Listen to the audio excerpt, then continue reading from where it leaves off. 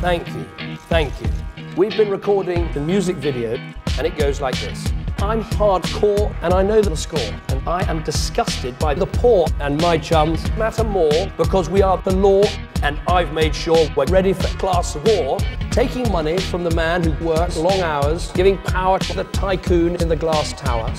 That is why I can look you in the eye and say this is the party of the motherfuckers. We don't care about the mother suckers because this is the party of the motherfuckers, and no, I don't think that's a dirty word.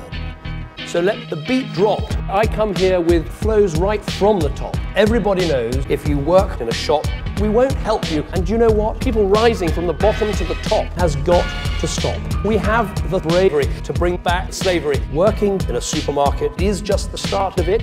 My friends, there is no job at the end of it. You will be working for your benefits forever. Let me get this off my chest, saying, yes, we are selling the NHS and we'll give you less. And that is just for starters. Even after privatizing, sticking plasters, it is a social disaster that makes our hearts beat faster. Now, I am your master. The last thing this country needs is us, the Conservatives, worse than the alternative.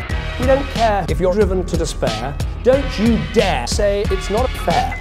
I'm not saying it's not funny. It is for me. I've got loads of money. This is the party of the motherfuckers the country is run. For me and my mothers, this is the party of the motherfuckers who just don't care about the mother suckers.